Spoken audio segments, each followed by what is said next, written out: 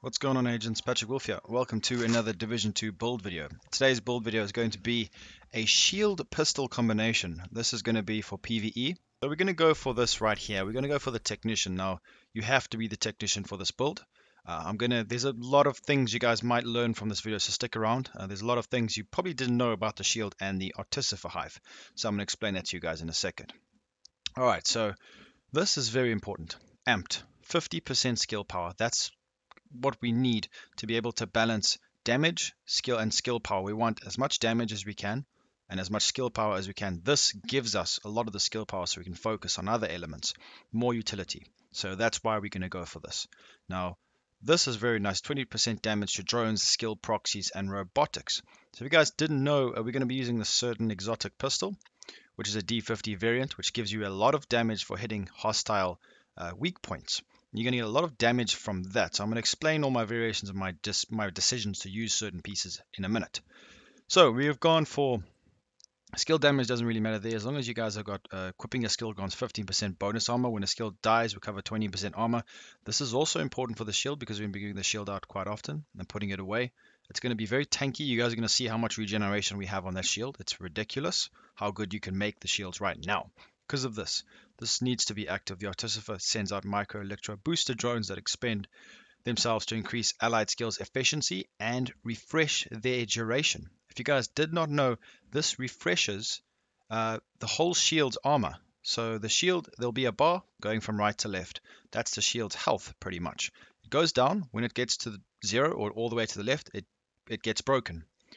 This, every time one of these drones lands on your shield, it refreshes it completely. It's an instant active regeneration, which makes it so ridiculously strong. The amount of testing I've been doing with this it's hilarious how well this actually works. Now, if you have a teammate that runs the same hive, it can stack. So you can continuously get your shield back. You know, it can be very important in certain future content, like maybe in the raid. This could one day become a very viable build because you might need, let's say there's a certain room where there's a bit of trouble and you can't survive. We struggle to survive. Like Dragon's Nest, if you guys remember Dragon's Nest, it was a bit tricky because you were in this room at the final boss and it was very difficult to survive everything. We had yet to learn how to use immune stations. This could be a potential game changer or lifesaver in the future. We want to make sure we use 15% sidearm damage, gunslinger. Make sure this is up. Once you've done that, make sure the technician's fully active. You guys should be doing it by now. Make sure it's fully active. So we get into this build. This is how I would run the build. Remember, guys, this is a template for you guys to work upon. It is my opinion. That is all it is. You can change it however you want. Don't tell me how much better yours is because I make so many builds every week, so I can't min-max everything, but I do my best of my ability to make it as good as I can. So we got 935. The reason why we've got such low stamina is because we actually don't need any stamina whatsoever. You will constantly be tanky like you cannot believe. You'll never actually go down. Your shield will stay up at all times. Unless, if you guys use the shield build in heroic missions, you can't just stand in front of 4 or 5 NPCs. Your shield will get destroyed very quickly. But this is very strong if you're in a group because obviously even if you have 3 enemies on heroic shooting you've got a lot of time to kill them, and this pistol will be doing 500,000 damage a shot, so you will have no problem. It's like a little sniper. It's like a tank sniper build. This is well, the reason why I call this is my infinite shield build. So the reason why I call it that is because we have got a massive amount of active regeneration and a lot of damage, and the shield will never go down because of the Artificer Hive. So I'm going to explain all of that when we get to the skill itself, but first of all, let's go over all the stats and the pieces. 236k armor, don't worry about that. You can have, for all I care, you could have 100,000 armor, that doesn't matter. Health, it doesn't matter either. Skill power is vital to have 3,000 for your shield, or at least what your best mods have. If your best shield mod is 2,700, that's what you need. Don't overdo it, don't underdo it. So the first piece we're going to go over, this is my go-to for any kind of primary, the Pyromaniac, one of my favorite guns. It is my favorite gun in the game. If you guys don't know how to get it, I got it from a loot box in the Dark Zone. You just farm assault rifles as much as you can. Hopefully you'll get lucky. Perfectly ignited, 40% weapon damage to burning enemies. This actually sets enemies on fire all the time. So we've got a Lego double duty. As you can see, we don't have the BTSU gloves. That's for a reason because we're using the gunslinger holster, but we're going to get into that. I just use whatever gun secondary, guys, doesn't matter. We're going to be using the pistol, so you can use whatever gives you the best holster talents. So this is not a holster talent, but it just depends what you want to use. So it's up to you guys. Don't worry about it. It's not too serious. Your shield will always be up anyway. It's not really a big deal. I use this because if I want to be in cover for any kind of difficult section of a mission, this is a very good gun. It does a lot of damage, even if you don't stack into marksman rifle damage. We do have 9 firearms, so we are hitting pretty hard. Alright, so this is what we're going to be using, guys. This is the main firing power of this build. Now, the Gunslinger holster gives you a 20% damage increase with revolvers. If you guys want to use the revolver, I would go for the Dicerus. It gives you a very high amount of damage, good RPM, and a decent mag size. But I'm going for this because of many reasons. 100% damage to hostile electronics. So you actually see enemies their weak points, because they are highlighted. They're very easy to see. You one-shot any hostile electronics. Not only does that almost kill them, but then after destroying an enemy's weak point or hostile electronics, your next bullet deals 500% weapon damage. If that shot kills an enemy, your magazine is refilled and grants plus 100% weapon damage for the entire magazine.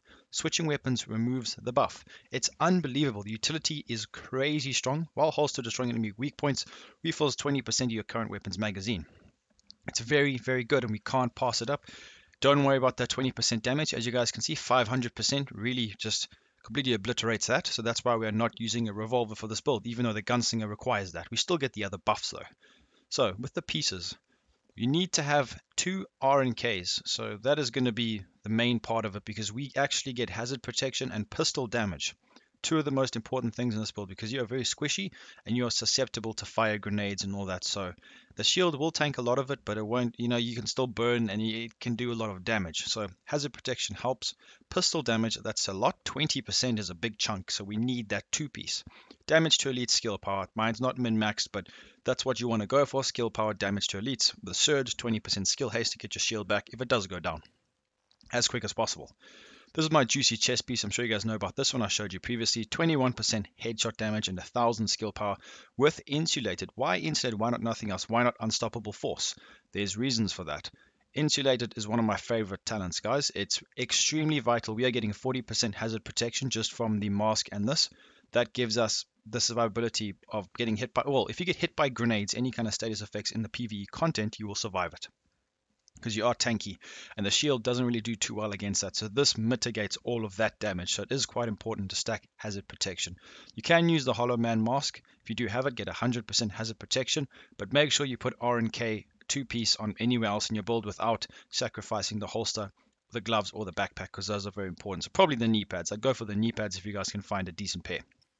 So whenever you mod any of these items, we're just going to go for the basics, whatever best armor, health rolls you have. Rather go for health if you can, guys. I've got a lot of health rolls. I've got a nice mod here that gives me a bit of health. Optimal range, headshot damage, weapon damage, and pistol damage are what you want. Optimal range is not really important because the Gunslinger gives us, but it does help when it's not procced if you're not going to use it, because there's another holster you can use, which I'm going to show you guys in a second. Headshot damage is what we need. Now this is interesting here. Before we get into this Gunslinger holster, it's not showing it's active because I'm not actually holding the pistol. So don't worry, it will be active. Let me try this quickly. There we go. As you can see, it's active. Dodge City Gunslinger's holster. Okay, well, it's gone off again. Thanks, game. I actually want to mention something, guys. Do you guys have the same frustration when you're trying to mod your knee pads and the guy shakes his leg? And especially on PC, I don't know if console players have the same problem. You're trying to click on his knees, and you can't because it's moving around. It's irritating. But anyways, so we get accuracy, stability, reload speed, optimal range. Revolver damage, we've sacrificed it for obvious reasons, so it's up to you. You can use a revolver if you want to. Quick draw is nice. Perforator is awesome. It gives us pistol headshot kills, give us another 20% weapon damage, and allows your primary and second weapons to penetrate enemies for 8 seconds. So very nice. This holster you can acquire it by doing certain missions and stuff like that. I'm sure you guys know how to do it by now. I'm sure everyone's got it. I'm sure I put out a tutorial at one stage. If you don't know, it's everywhere on the internet. Now, let's explain something else to you guys right over here. If you don't have this holster, this is what you guys are going to go for. Perfect Bloodlust. Every time you pull out your shield, it counts as a weapon swap because you're going from your primary to your pistol. So you'll get 20% weapon damage by just swapping to your pistol every time you pull out your shield. It also works when your shield gets thrown away and you get your primary out. So this is what I would be running if I didn't have the Dodge City Gunslinger's holster. Backpack, another RNK because we want that 20% pistol damage. Armor, crit chance, weapon damage, it doesn't matter, whatever the best you have. Efficient, my go-to for any kind of content in this game because you have a lot of armor kits because healing is very difficult in this game. You can't heal yourself with your skills because you're using other important elements. So make sure to have this. Hard hitting, that speaks for itself. More damage to enemies. Modded, like I said before, explosive resistance is very nice as well. That is a beautiful mod. It looks juicy there. Explosive resistance, 3% total armor, and 5.8k armor.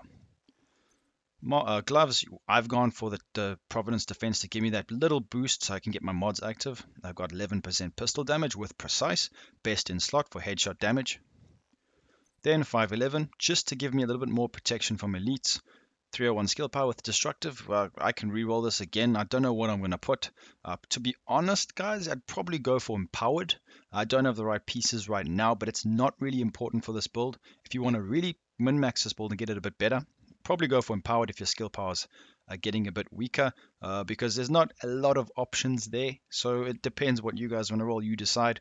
This could be useful for any matter of reasons because what I was doing was my idea was destructive. I think it actually worked, but it's very difficult to tell because it's not very specific. It's very difficult to hit a hostile electronics and see the damage consistently. But when you destroy enemies' electronics to get that 500% weapon damage from your pistol, it actually blows them up a bit more. So they actually take more damage when you run this. That's what I've been finding. I don't know if that's true, but that's why I like to keep destructive on because it's an all-round good talent to have on any kind of build. Because you will be surprised how often you blow things up in this game, especially when you're shooting electronics, hostile electronic, their weak points and all that stuff. So it just depends how you look at it, but you can put whatever you want in the knee pads. That's why I said before, maybe go for the Hollow Man mask and change it for an RNK knee pads. It's up to you guys. You guys can go mad with this build, but that's pretty much the idea. You get the idea. That's the important thing, and then you guys know how to use it, what to do. All right, guys. Before we get into skills, we're going to go through the stats quickly just to get it through. Get it over and done with. It's not too much important right now because I've shown you exactly what you need to do. Headshot damage, that's what we want to go for.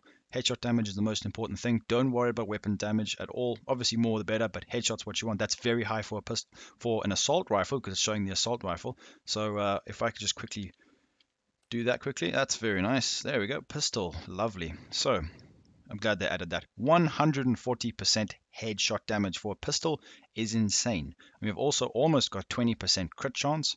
Accuracy is very important. We get that from a certain piece that we're running as well. I think it's a chest piece. That makes a big difference, especially because it's not easy to hit shots with this gun from range. The reticle is very strange. But yeah, 35% stability, not important. That's only really important for rifles. We do have 10% all weapons. Pistol is 46%. That's not bad. Over here, all the things are active. Chest piece, all the holdings. That's where we get our accuracy. That's actually quite important, especially if you're on console. I wouldn't overlook that. Hazard protection, 40%. That's vital for us to survive any kind of explosions. Not explosions, sorry guys. Just a quick note. The power build I released the other day, people get confused. They say if you have 100% immunity to fire damage, you don't take damage. Guys, the igniter chem launcher that shoots the fire bombs, that's explosive damage. It's not fire damage. So you take explosive damage. That's why it's so hard for people to actually mitigate it. Yes, I know you can stack explosive damage, but it's not that easy. So remember that, guys. If you're immune, you don't get put on fire, so you don't get the damage from the gun, but you still take damage from explosives. So hazard protection, very important for this build as well. It helps you a lot. Hive, we do have 20% skill haste. It's not great, but you will always have it up, which is nice. 40% buffs, very nice. Repair myself, 100%. 60 for allies. Charges, 17. Don't worry about that. The way we're going to play with this is very interesting. So we got 20% skill haste with this. Active regeneration, 63,000. I don't know if you guys understand how high this is. I'm going to show you now. This is where the build gets really interesting, is when I go into the details, because that is ridiculous. Guys, I don't know if you watch the gameplay that I show you. I could do some more if you guys want, but it regens. You can watch it just going up very quickly. It's insane. That's why active regeneration is a lot more important. Okay, let's go over the skills. The Artificer Hive is insane for this. You have to run this. You never have to throw this down. While it's on your back, the hives actually jump to your shield when you have your shield out by themselves. So you will be getting a massive buff. This will constantly refresh your shield at all times. That's why I've gone for buff duration. Buff duration is the most important thing in charges. Don't worry about anything else. Make sure to have that on you because it procs your shield at all times. Here we go, boys. This is where it gets interesting. 79% active regeneration, 87% health, and 87% active regeneration. That is the most important stat in this build. Health and active regeneration. Stack that as much as you can. I have 944,000 health. I can get this to just over 2 million. That's not what you want. You want to balance it. You can either put 2 health, but make sure to put at least 1 active regeneration because that is how you make this build or this shield become invincible and last forever. It's an infinite shield build, and it really is because of active regeneration. You can face tank anything. Your shield, if you just move into cover for a few seconds, you get your shield back from the hive and just the active regeneration itself. It's really effective with all the extra damage we get from the pistol. It's fun to use, extremely potent, and this is my infinite shield build. I hope you guys did enjoy this build video. I'm sorry it was a bit long, but I needed to explain to you just like all the elements so everyone kind of gets an idea. So make sure to leave a like and subscribe to the channel for more Division 2 content, and I'll be seeing you guys in the next video. Peace out, boys.